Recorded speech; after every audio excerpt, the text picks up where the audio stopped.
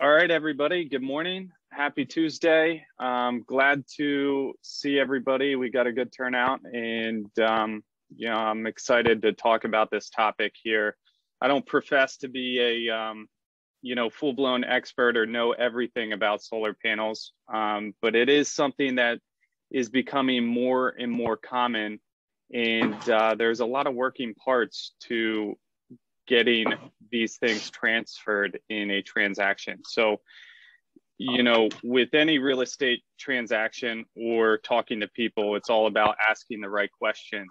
And I'm going to start it off by, going through some of the questions that I wrote down that I think are important to ask up front when you're dealing with a property that has solar panels.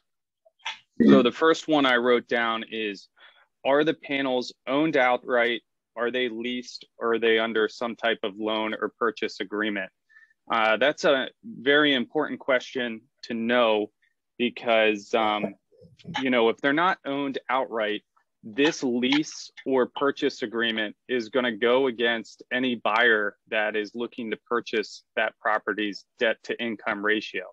And that may not be known upfront by the buyer's agent unless you disclose that as the listing agent. So for example, somebody, in this market who's stretching what they can afford to compete and, tries to compete against other offers may get selected to win that property. And moving forward, they didn't realize that, they had to qualify for an additional loan or lease agreement that goes against their debt to income ratio. It's kind of like buying a car, within a transaction. Obviously, that can make things complicated. If it is leased or that it's under a purchase agreement, my second question I wrote down is, what does that agreement look like? That's also important to know. You want to know whether these lease payments increase during the end of the loan. That's apparently pretty common amongst these leases. A lot of people sign up for these leases with the intention of taking the lower payment up front for the lease and being subject to an increase later in the term because they're expecting energy prices to rise over the next 10 to 15 years. So up front, they take the benefit of having a lower payment and help pay off, their initial investment. The next question I wrote down, which is important to know, is who made the panels, who installed them? You always want to do a quick Google search. Not every manufacturer or brand is equal or the same. You want to know if there's been any issues or problems related to those panels. Next, how old are they and how old's the roof? It's important to know how old the panels are because there are a life expectancy to them. And obviously, if you're representing a buyer, you want to have that information so, they can expect to either A, replace them going forward and B, planned for that budget of replacement. Also, how old's the roof? Because if the roof wasn't replaced when they put the panels on, you could have a problem where your panels outlast the life expectancy of your roof, and you're going to incur a great expense of taking the panels off, replacing the roof, putting them back on. So you definitely want to ask that question too. Lastly, I wrote down, what do the electric bills look like? To have a clean, smooth transaction and no problems at the end, you want to know all the details. So get the details from the owner as to what the bills look like, what are the costs, what are the savings. That way you can accurately, pass that information along to the buyer and there's no disclosure issues. So that's the questions that I wrote down. I know Kong has had some recent transactions here with solar panels and some good experience. So I'd like to pass it over to him to tell us about those transactions. Thanks, Brooks. And interestingly enough, the two deals I had happened pretty much back to back this past fall in November through December. And both of them involved a company called Sonova. And both of them had pretty much the same type of lease concept, except their contracts were completely different in the way they were structured and the payments and everything like that. So again, very important to read or get a copy of the contract from the seller so that you know what they had signed up for, whether they know it or not. A couple of things that you had mentioned. The first thing I wrote down here on my list too is, again, what kind of solar panels do you have? Are they owned or leased? If they're owned and it's already paid outright, that's probably like the simplest deal. That's what you kind of hope for. But many of these are leased because they're so expensive. We're talking like $50,000 to $100,000 worth in solar panels there. So most people don't own them outright. It's a lease. If it's a lease, again, you have to check with the buyer's lender to make sure that they can qualify for that lease, as well as a credit check too, because they run a credit check. And if somebody's on the verge of a 640 credit score and the lender is only approving them because of that, you do a credit check and it goes below that, that could hinder your deal as well. Also, within the contract, you have to write in there somewhere something to protect both sides, whoever you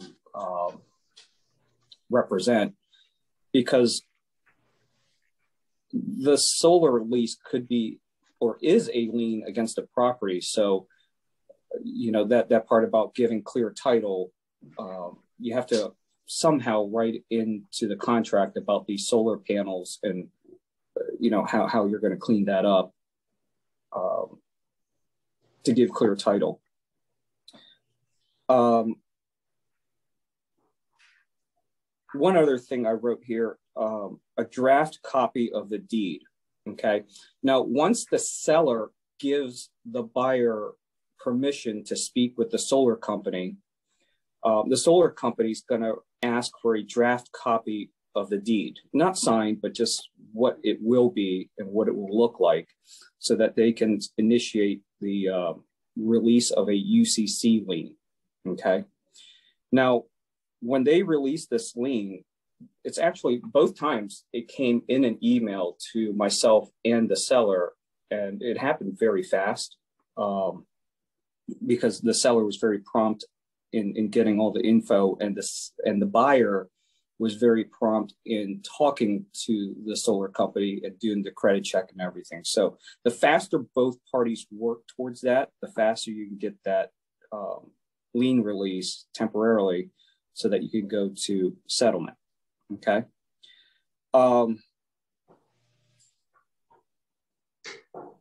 One other thing after settlement, this is a very important step. After settlement, get a copy of the recorded deed, and either the buyer or the seller has to submit that to the solar company so that the transfer can be completed. If you don't do that, then it's still in the seller's name. Okay, so the last step, and it's after settlement, is get a copy of the recorded deed from the title company and submit that to the solar company. Okay.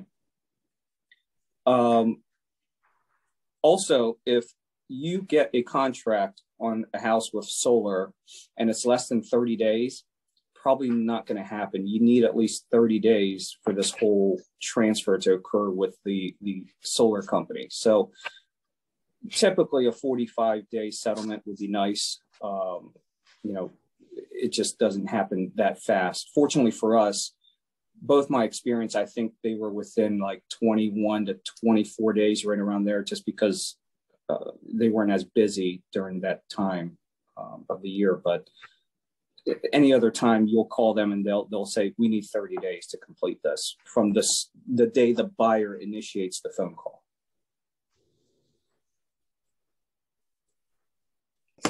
So that's about it, Brooks. That's all I have. So, but Seth is here to help you as well. He's seen some of these deals go through, and they vary from company to company, but they all pretty much follow the same format, kind of like what I just had outlined.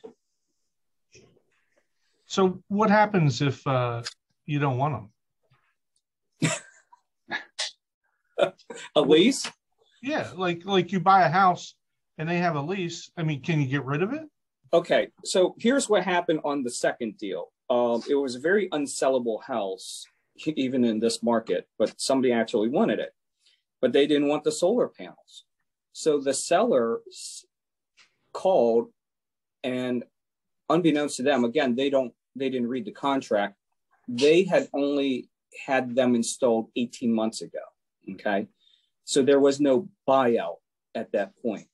So what the seller ended up doing was, well, they took the remaining lease amount, which was $120 a month, multiplied it by, how many ever months was left. And it worked out to being $33,000, Tim. And they said, we'll pay the 33 grand if you transfer. You mean they moved them to their new house? No, meaning they gave it to the buyer. They asked the buyer to transfer it into the buyer's name, but they're going to dump 33 grand into that account so that it's pretty much paid for the next 25 years. So they basically got free electric. So why would anybody do this? That's my question. Because these people wanted to get out of the house, but it's so hard to get them off. There really is no buyout, and if there is, it's pretty tremendous. So you have to be very careful. And again, every company's different. So I'm just speaking from what I've seen with Sonova. These people had to pretty much pay for it in a way that the buyer was comfortable with it. So these people, nobody wanted them. These people are paying monthly for 20 some years to get a lower electric bill. Right. That makes a lot of sense. The numbers obviously have to work, but there, an additional thing when you approach maybe a buyout or removing the solar panels, you also have to consider that the roofs might be compromised at that point and need replaced. So that has to come into negotiation and considered budgeting for a roof replacement, because a lot of times when they're installed, shingles may be compromised and can't be repaired if you're taking them down, obviously. Quick question, Colin, with your experience since you've done 2 deals, were either of those properties appraised? Was there an appraised value for those solar panels? Actually, I think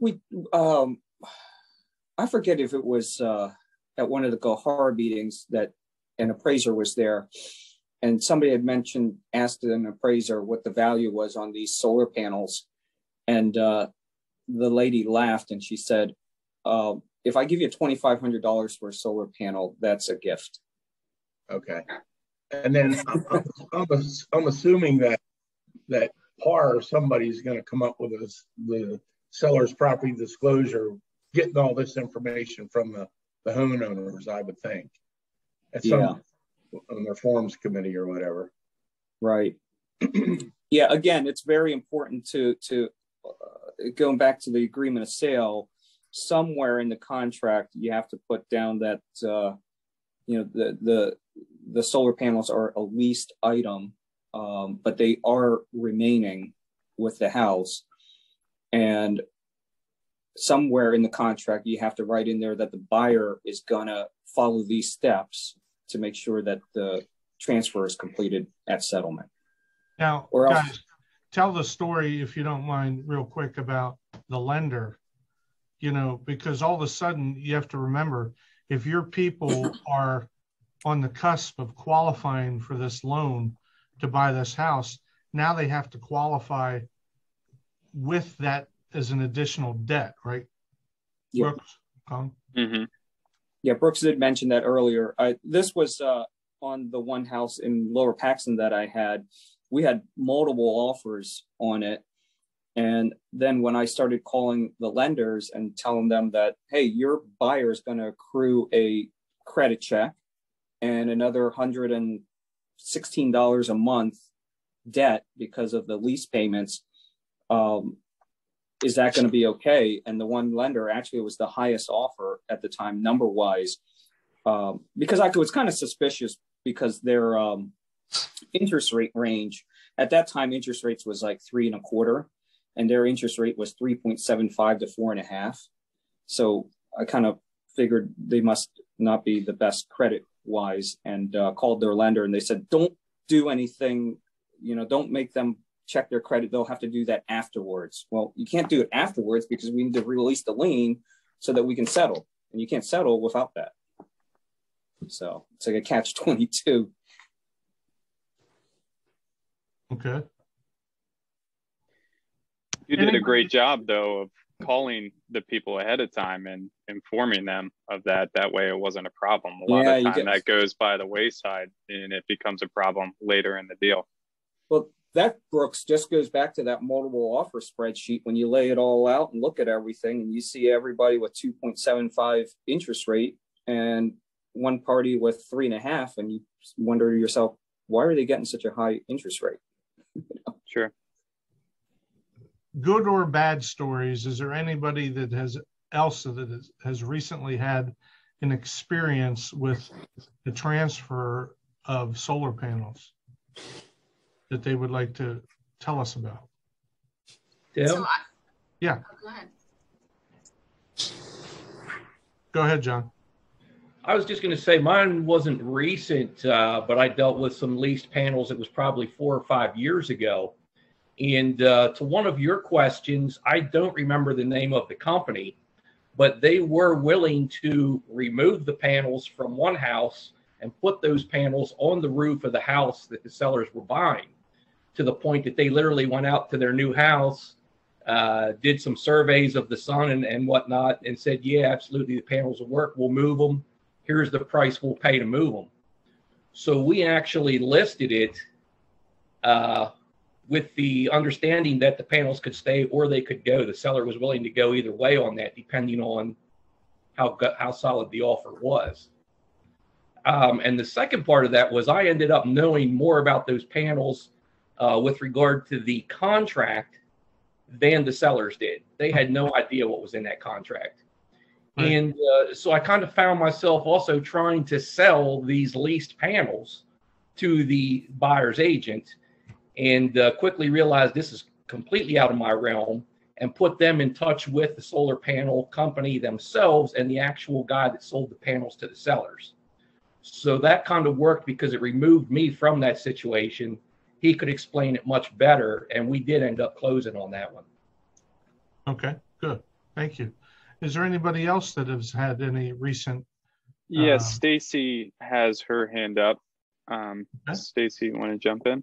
Yeah, so I've sold a couple houses locally with solar panels, but the one that was the most beneficial to the buyer was I would say I guess in 2020. They bought a house, the solar panels were already completely paid for. And so the transition was easy, but what the new buyer found was that after they moved in and got everything switched over, they were collecting so much energy that they were allowed to sell back so much of that energy. And they actually made a few $100s. They're still making a few $100s every month off of the energy that they don't use because they're collecting so much where their house sits. So while it kind of stinks for the owners in the middle of that transfer, it can be beneficial later on for the new buyers once those panels are paid off. Okay. And the life expectancy, guys, of these panels, again, is how much? Kong, they're around 25 25 to 30 Yeah, same years, as a I roof. think. Yeah, I was going to say it's about the same as a roof. Yeah. And you can get like maintenance programs on them where every couple years they come out and they basically assess each of the panels to make sure that they're not cracking and needing to be replaced ahead of time. But it's very similar to a roof. Seth, based on your experience with these solar panels, do they all the companies allow you to sell into the grid, or do they? You know, it was my understanding that most of them keep that profit for themselves. Do you have any experience otherwise? So that's a very good question. So backing up on what Stacy said, that would you believe that by law, when a homeowner or a business produces an excess amount of electricity, it has to be sold back to the grid via your local producer? So even if you owned a grist mill or a wind farm or solar companies, if you're making too much money, too much energy, it has to be sold back. Now that's different if you're leasing the solar panels. So there's a whole, like what Kong mentioned before with Sonova, those panels were leased. And you have to be very careful about what kind of contract the homeowner has entered into. Meaning, are the panels going to be leased forever, or is there a demarcation of when the panels are given to the owner? So in short, you just gotta, when we're selling these listings, we gotta see the lease or paperwork up front. And Kong did a great job when he had those two properties, but we had to be very clear on if it's leased or not. Does that help? Is there an average time period that these leases run for? Do they run for 10 years, 15 years? What do you know about that? So I've seen about a 10-year, I think is the average. However, and I can't remember where, but there was a 20-year lease also.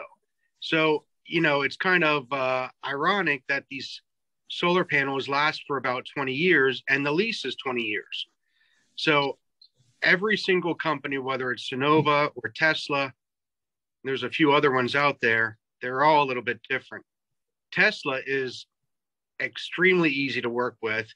And I think Kong had a good, I think when he worked with Sonova, I think they were pretty easy with him also. What about the homeowners insurance end of it? Is there a separate rider for those, or say you have a hailstorm and, you know, I don't know, a couple panels get busted. Who's responsible for that, or is that in the contract? Well, it's a very good question, because you have to make certain if you're leasing them or if you're going to lease to own or own them outright. So in fact, you probably should check with your insurance company, but if you're under a homeowners association or a condo, you have to make certain that you can get approved by that association before you even want to proceed to install them as well.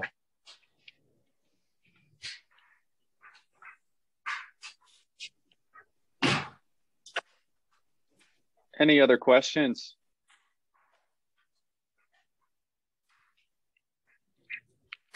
It's a good point, though, Seth, with the HOAs, just to make sure, you know, not necessarily a condo, but if you're in a development that has an HOA, do they have a restriction against that or not? That is definitely something you'd want to check. What's that, Tim? With installing one? Yeah. Actually, I think we'll have to look it up, but I think there's actually a law that forbids an HOA from saying you can't get clean energy. Okay. Or a form of clean energy. I don't think an HOA can say, no, you can't install solar panels.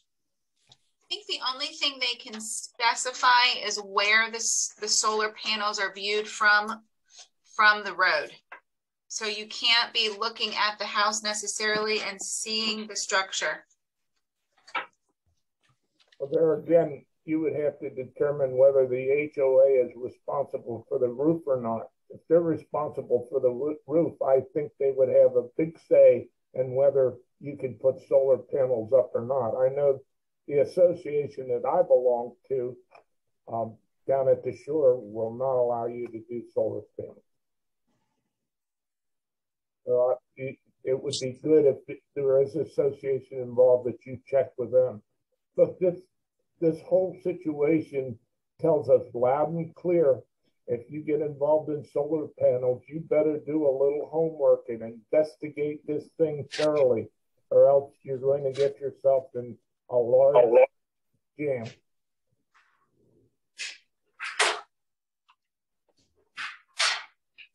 Anybody else? I got a quick question. You guys have been talking about leasing solar panels. I don't know if I missed this topic or not, but what if the panels are already owned or not leased, or there's some type of payment plan to own them as opposed to leasing them? Can I jump in there? Is somebody farming some chickens? That's my ringtone. Actually, Joe, I think we mentioned earlier about when you go and ask the seller if they own or lease it, and if they say they own it and they own it outright, that's like the easiest scenario for you. But they own it and are on a payment of some sort.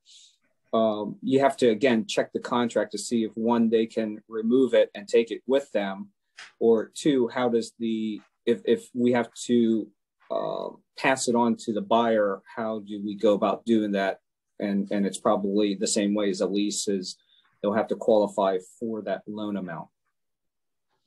Gotcha. Through whoever is financing it. So, yeah. Okay, very good. Thanks. I have a bad story if anybody wants to hear it. Sure.